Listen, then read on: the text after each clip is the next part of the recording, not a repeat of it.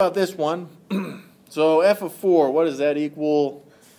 Well, x is 4 right here, and it looks like that value is 3.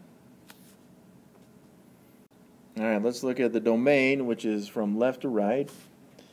So, since this one does have a line, again, I suppose they'll tell you what they want specifically. I'm putting this in set builder notation. So the smallest value I have is right here at -3. So, well, I guess we're already using this. So x is going to be bigger, but also equal to -3 because it's a closed circle here. Now this line goes to the right and stops at 2, but then it starts back up at 2 going to the right all the way to 7 right here. So it would just go all the way to 7 on this. Alright, any values for which f of x is 3? Well, yeah, there is. Let me get rid of that stuff.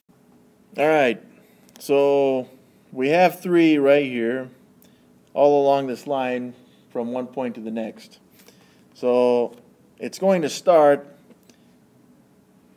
at, well, x is 2, which is included, and well, I guess we'll put x, maybe an interval notation would be better on this. It goes all the way to 7. The interval is just, well, I need a square bracket on this, from 2 to 7. I guess you can decide which way you want to write it. That's fine with me.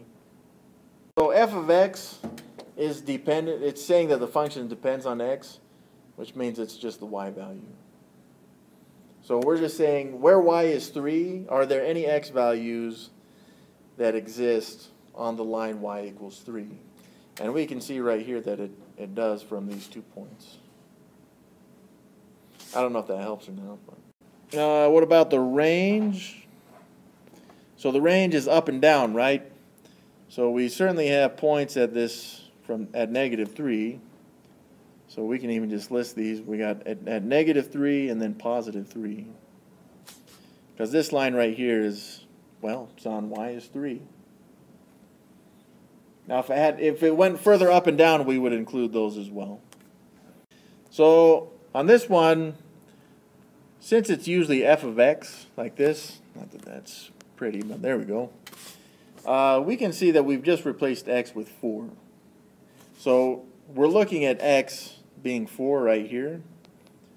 And on this line, which goes up and down, are there any values on the lines or on this? There's got to be a better way to say that. Are there any values at x is 3? 4. Sorry. And yeah, that's where we have that line, which is at y is 3.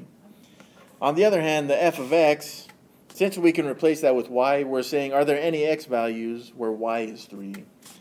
And that, in this case, again, is going to be on this line right here. I don't know if that